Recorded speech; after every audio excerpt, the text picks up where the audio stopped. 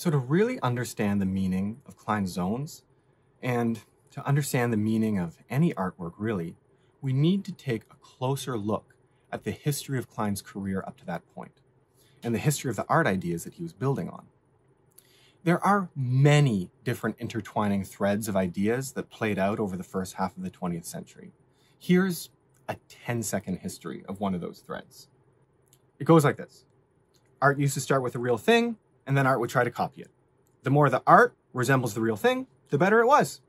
Then, art could start with a real thing, but make it look different. The more ingenious your way of making it look different, the better.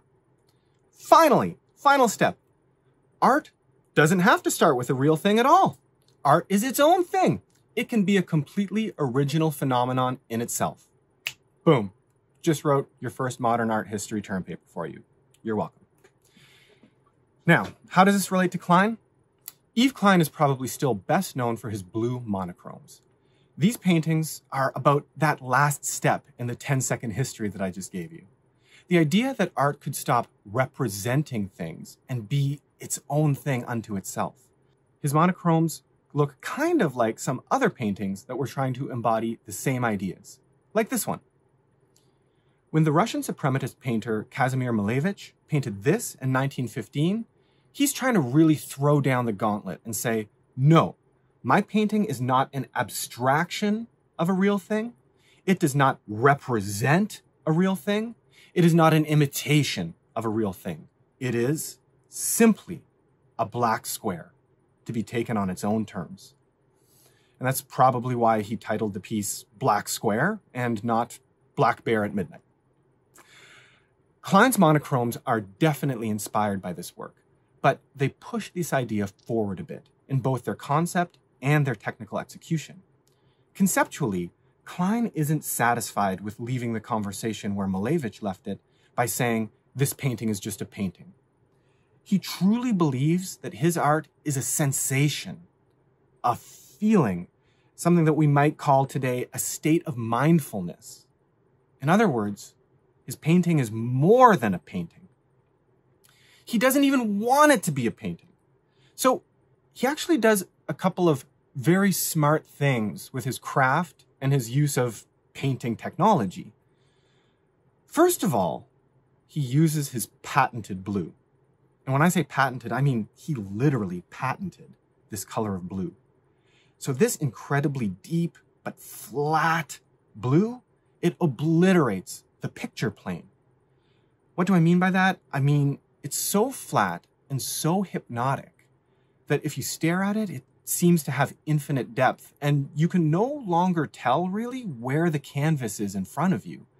It becomes space. And you think about it, if you've used a glossy paint, you'd see specular highlights, reflections. You're aware of where that reflective surface is. But when the paint is purely matte, it's a huge question. That's what we call obliterating the picture plane in this case. The other sort of technology thing he'd do is he'd mount the monochromes on pegs that pushed it off the wall a few inches. And so that would further mess with your ability to perceive it as a flat painting on the wall. So Klein is desperately trying to get to the point where his art can be just pure sensation. But he has this problem where no matter what he does, it's still a more or less rectangular thing on the wall. It's still an object. And for him, the physical aspect of his artwork is holding him back. And so Klein is way ahead of where some people are in the NFT debate. He's not asking if something without a physical aspect can be art. He's going further, saying that to be art, something needs to have no physical aspect.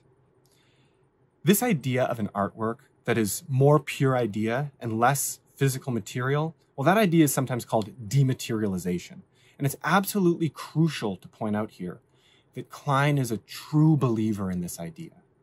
And none of this works if he doesn't have a long history of exploring these ideas across multiple artworks and exhibitions that he's invested his whole career into. Around the same time that he was preparing for the zones, he was drawing up plans for buildings that would use only pillars of fire and columns of blown air. It's crazy stuff, sure, but there's a tidy story connecting the monochromes to this architecture of air and finally to the zones. So the zones were absolutely the apotheosis of Klein's quest to present an artwork that was pure idea. Because according to Klein, these zones weren't empty. He claimed that they were imbued with the sensibility of the color blue. And so when he presented the zones at a later exhibition, he stood in the gallery and he loudly declared, "First there is nothing, then there is a deep nothing, then a blue depth." In Klein's own words, what he wanted to achieve with these works was, quote, "the creation of an ambience, of a real pictorial climate, one that is therefore invisible." He claimed that the sensation of the color blue was there in the room with you, even if you couldn't see it. He claimed that this exhibition would literally impregnate viewers with the color blue. When the visitors to that exhibition came home, they would find that that was true in at least one sense. That cocktail you drank with the Cointreau and the methylene blue, it dyed your pee blue. And because I know that Klein had devoted his life to these ideas of immateriality, I believe him. Klein had created an artwork that contained the sensibility or the idea or produced the sensation of a visual experience without relying on paint, canvas, or any material at all. And of course, he had to bring the entire history of his career to bear to give that idea credibility. But yeah, I believe in it. And a lot of other people did too. Okay, so I've talked a little bit about Yves Klein and his mystical, invisible artworks.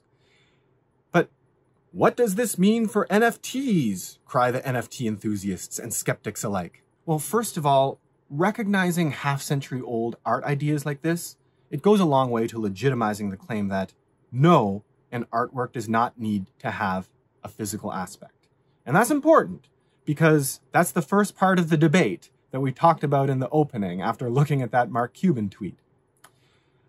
But I think if you're working in NFT art and you really want to be an artist, it's important to think about artistic value as separate from collectability.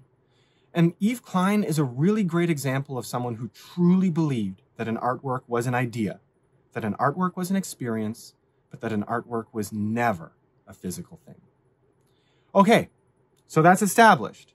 But guys, let's talk about the second part of that understanding. Let's talk about the elephant in the room here. Let's talk about the money.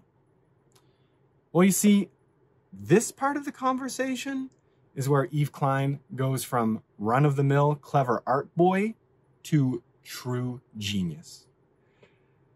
If you think these invisible zones of immaterial pictorial sensibility are fascinating, wait till you get to the next part of this video and wait till you hear what these things cost.